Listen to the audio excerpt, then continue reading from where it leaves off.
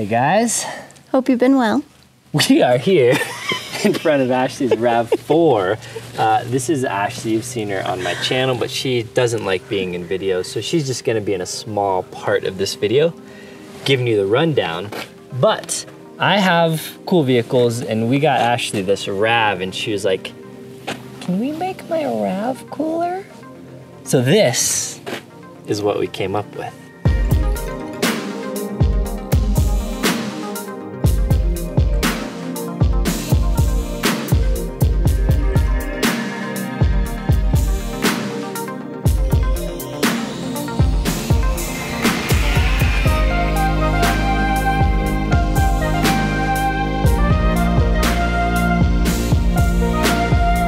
All right, so this is her Rav. Ashley, tell us a little bit about it. So this is my 2019 Toyota Rav4. Do you know the color? It's in Lunar Rock. Do you know the model? XLE. And it is all-wheel drive. Yeah. And we've done some modifications. So let's start down below. So we've got these Toyo Open Country AT3s. Oh yeah. And the wheels are 1552 Traverse MX. Very nice. They're nice. They are in the graphite color, I believe, which actually, interestingly enough, it's not pure black, but it does very closely match all of the gray accents. So that's kind of a nice little touch. All right, coming around front, we added some lights as well. Down here we have the KC Highlights Flex Array. And this is a 20-inch light bar. I'll get into a little more details and specs on all this stuff and kind of why we went with everything a little later. We're just knocking out the brief overview with Ashley real quick. Then we have some more KC Flex. Do you know what these are called when they're mounted like that? Ditch lights. Oh, nice. And these are on LP Adventure ditch or hood light brackets, and I actually really like those. All right, Ashley, why don't you go around and pop the hood here. We'll show you what these are controlled by. First time using this, it's a trigger controller, wireless accessory controller, and it's called the 4 Plus. And I'll just show you it real quick, but then I'll talk a little more about it in detail in a second. So it is right up here. I'll go a little bit into the wiring and how easy it is and how unique it is here in a second. And what's the coolest part about that controller? That is controlled by my phone. Yeah, so we'll show you that. This has both a wireless controller, so you don't have to go through your firewall, and you can hook it up to your phone, and you can do strobe and adjust the brightness and all that kind of stuff through your phone app. So then up top here, this is a... I know this one. Oh, you know this one. I know this one. It's a Prinsu rack. It is a Prinsu rack. So this is kind of a modular rack system. And we only put the 3 bars just to keep it lightweight. We may add more. You can kind of add and remove and move them back and forth. But Ashley wanted the maximum view out of the moonroof, so we only put 1 up there. And that kind of completes the look really nicely, I think. Oh, when we first got it, we plasti-dipped the emblems. So it is really dirty back here. Thank you, Colorado. Plasti-dipped these babies. Thanks. I hope you enjoyed hearing the details about my Rav4. I'm going to go inside and warm up while Mike tells you about the rest. Goodbye. Bye. All right, so that's Ashley's Rav4. She was just like, I don't care what you do, I just want it to look cool. So I figured out what was available for the Rav, and all of these things are pretty much brand new. The Toyo AT3s just came out. The 1552 Traverse MX just came out. The Rav roof rack, Prinsu roof rack, just came out. The KC lights have been out for a while, and I believe the ditch brackets have been out for a while as well. But pretty much everything else is very new on this baby. So I'll dive in a little deeper. So these Toyo tires are brand new. They're kind of advertised for light truck and CUV. So this is a CUV, or a compact utility vehicle, or a small SUV. So these have mountain snowflake rating, which is good for where we live. A little bit aggressive. Ashley does like to go hiking and stuff, so getting a little more meaty tire would help her get to the trails that she goes to sometimes, but she doesn't really do any serious off-roading or anything like that. They are in 245 65R17, which according to the forums are the biggest size you can fit on here with no lift. We don't plan on lifting it because this is Ashley's daily driver and we still want to keep it nice to drive. She doesn't really like getting up into my lifted vehicles all that much, and we don't care about getting much bigger tires on here because these Ravs are already pretty slow in my opinion. These are the Traverse MX. These have bolt patterns in kind of your popular Subaru, Outback, Rav4, those kind of things sizes. So you can check them out. Again, this is in graphite, so not a true black, more of like kind of a charcoal gray, which does match all the gray trim and stuff pretty nicely, and I think they just look nice. We got the ditch lights out here. So these are the KC Flex single pods and got these in spread. So you can see they are outside. Ashley really likes my ditch lights illuminating the sides of the road and stuff. So while she's not going to be using it for trail use as much, we do live out in the mountains on back roads. So the additional light is very nice, but those honestly won't get used as much as the light bar down low here. So down here we have the KC Flex Array, which is just a bunch of these little pods like the ditch lights, but all strung together with a single wire. So they're all controlled as one contiguous unit. Fits down in here really nice into this lower grill area. You see it was like this all the way across. I just got some tin snips and those things cut very easily. That's a permanent modification. Unfortunately, that grill area isn't just removable in and of itself. Otherwise, I probably would have just taken the whole thing out to leave that piece intact, but cut it out.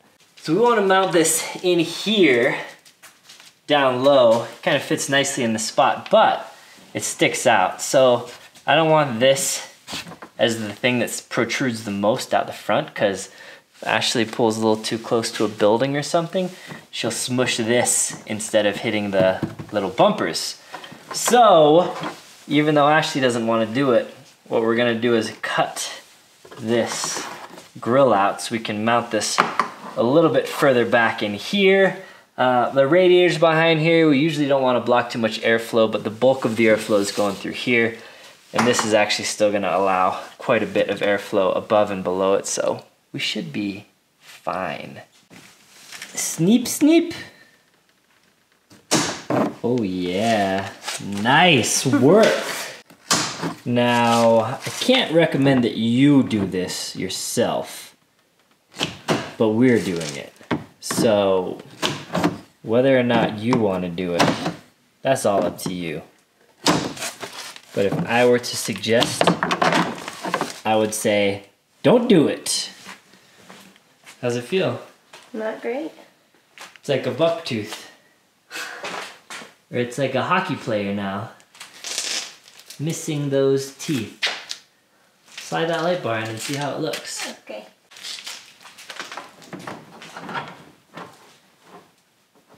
Oh yeah.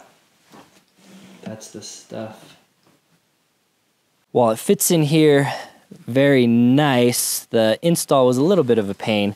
You do have to get in under here and remove all of that kind of undercarriage crap in order to get the bolts in.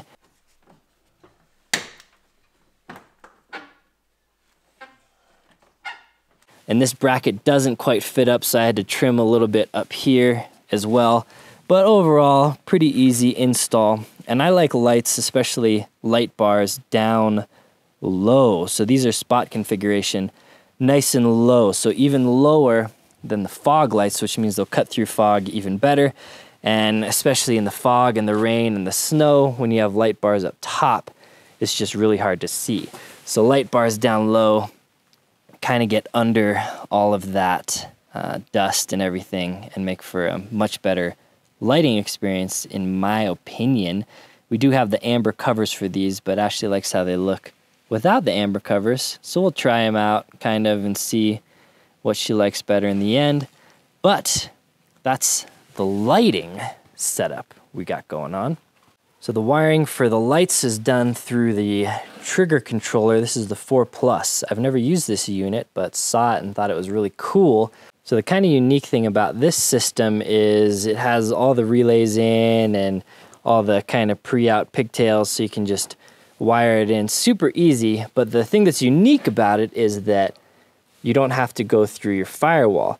The controller is wireless, so it's battery powered, so you don't have to run any wires through here, find it, do all that kind of crap. You just have the wireless controller, which I'll grab in a second, or you can control it from your phone, or you can control it right here.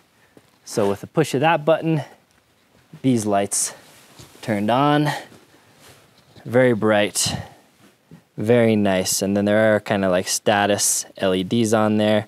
Relays built in, so you don't have to wire up separate inline relays or inline fuses. Fuses are all there, so it is good to go. And I just bolted this down to the fuse holder, so this just comes off. There's enough slack in the wire where you can access the fuses no problem. And I just wired up the yellow to power. That way, Ashley can control this from her phone. If she's in like a sketch parking lot or something and needs to turn all her lights on strobe or something to get attention, she can do that. But if your car is going to be sitting for extended period of times without running, you want to wire the yellow switch to something that will only be on when your ignition is on, so that way you can only control the lights. Or you could put it on a little switch, which I may do for storage. That way you can just switch, disconnect the yellow, and essentially disconnect the unit. Because since it is wireless and it is Bluetooth and you can control it at any time from your phone, it will have a small pull, a small draw on your battery all the time. But I think they said it'll go like, 2 or 3 weeks without having to worry about it. The controller unit itself is pretty basic. 4 switches on the 4 switch system and 6 on the 6, obviously. They're just on and off. But as you can see, completely wireless. And through the phone app, you can control the dimness and you can strobe it, but through the switch, it's just on and off. Very simple. Cool. For the roof rack, I opted for the Prinsu just because it's very low profile, which means won't affect fuel economy very much, if at all, and won't add too much wind noise. And Ashley's honestly not gonna have stuff up here all that much. It comes with, I think, 2 or 3 extra crossbars that we didn't put in, maybe 4 extra crossbars actually. So we just have basically the bare minimum amount of crossbars on here if we want to put stuff up there in a pinch. It did include these little tie-down brackets, which I put back here to kind of store for later. Install was a little bit of a pain because you have to remove the factory rack, which isn't a big deal, but then you got to use plus nuts, which I always hate using. And then this plus nut actually, I don't think you can tell, feels pretty solid. I'm shaking the whole car here. This plus nut started spinning on me, so I'll probably try and tighten or redo that one. But the plus nuts, basically, you remove the factory rack. There are some holes already in there that the plus nuts fit through. You have to drill out this one a little deeper. Then you bolt it on, and it's pretty straightforward after that, but not quite as straightforward as something like the Tacoma, which has factory threaded holes already. But I do like the look of it. I like the low profileness. And I always like having a nice solid rack up there for when you need to carry some stuff. Back here, we have Ashley's hiking / get home bag and kind of her emergency tub because, that's how we do things here. And then not a whole lot going on inside. I think we got a little first aid kit, some weapons, things like that. So that's the Rav. I thought the color was really cool. This is, again, we have the Tacoma and the Land Cruiser for really doing serious off-road overland duty. So this, for the most part, is just Ashley's daily driver that she wanted to soup up, modify a little bit, and I think it looks really nice. All right, guys, hope you enjoyed the video. Let Ashley know how she did, but be nice, otherwise she may never talk in a video again. Let us know what else you'd like to see. on the old Rav, and we'll see if we can make it happen. Hope you're staying safe. And until next time, guys. You know what I say? Until next time, guys, take care.